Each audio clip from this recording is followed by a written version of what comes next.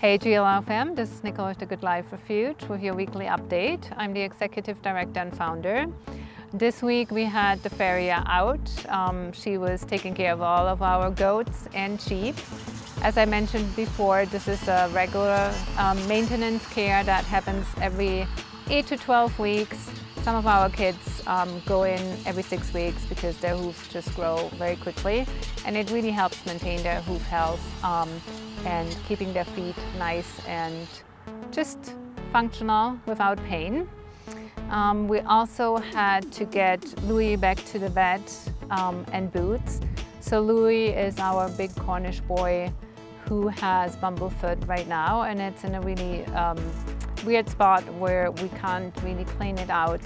So we did a limb perfusion with antibiotic, which is kind of like you're gonna shut off circulation on the limb so that the antibiotic goes straight into the foot.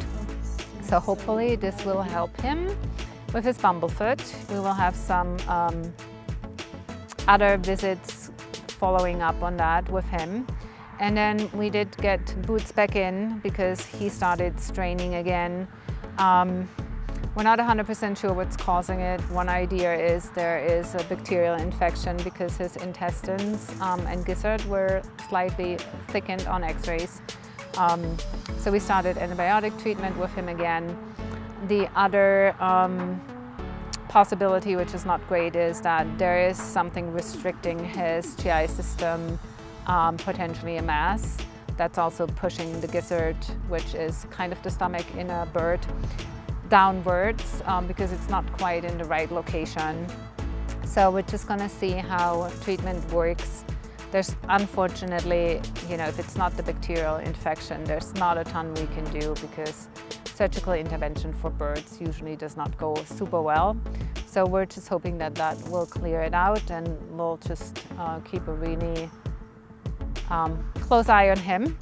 And then we also had 2 tours here, which was super fun to have people out and interact with our kiddos here and learning about their stories. So you're always invited. We offer 2 tours usually on the weekend at 11 and 1 p.m. on Saturdays. And lastly, we're in the last few weeks before the gala, so if you haven't gotten your ticket yet for the Barnyard Soiree, please go ahead and book. April 19th will be the cutoff date because we have to give our caterer the numbers. So get your tickets, and or if you're still interested sponsors, we can still do that. With that, have a wonderful weekend, and I hope to see you all at the Barnyard Soiree.